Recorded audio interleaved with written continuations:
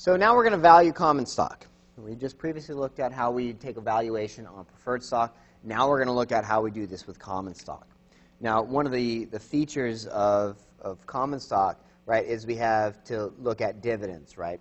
Dividends, they are not legally obligated to provide dividends. There's a number of companies that do not pay dividends. These are normally younger companies, but they just don't decide not to pay a dividend. They provide most of the value to capital appreciation for their shareholders.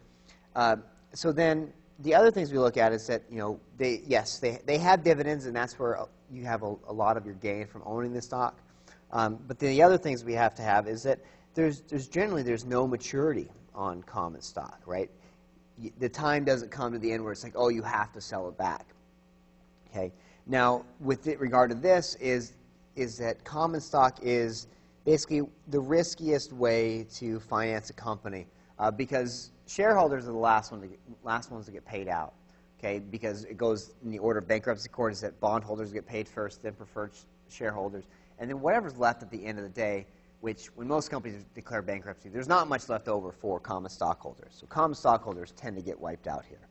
Okay, but one of the benefits that we have of owning common stock, benefits for the stockholder, not necessarily for management of the company themselves, but is we have control.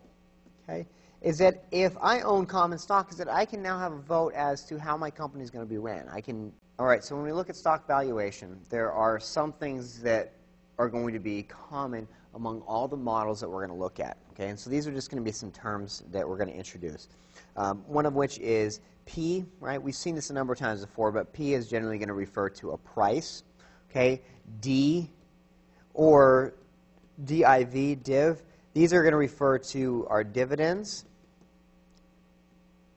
Okay, the P, as I said, is price.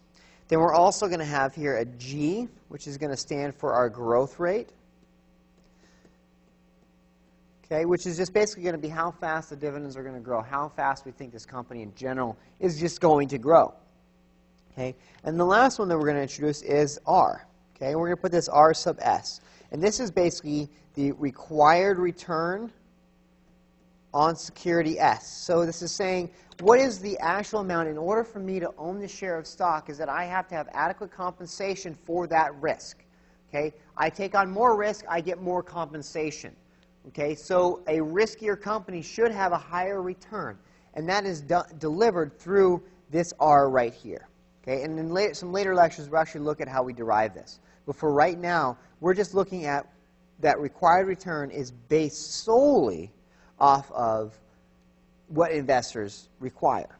Okay, now each of these, at least the P and the D, these two right here, we're going to give some of these some subscripts. Okay, and what a subscript is it's going to be something that looks like this. We'll see P sub 0, we will see P sub 1, and then all the way out to P sub T. Okay, we will actually put out here a hat on top of these, and that is the Greek hat. And so basically what we're saying here is that a sub 0 means that we have a price today. So this here says this is what the price is today. This is what we're looking at in the market. P1, P hat 1 here, this is basically saying in one time period, in 1 year, what is our price going to be? What do we expect? So when we see a hat, this is us saying our expected. Okay, this is our expected price in that time period. And that's what we see out here is that this is our expected price in time period T. Okay, and that's just defined at the end of the term. Okay, we have also on the P's, we also have them on our dividends. So we have D sub 0, D hat 1, all the way out to D hat sub T.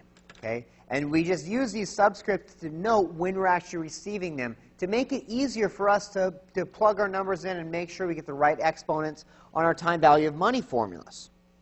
Okay?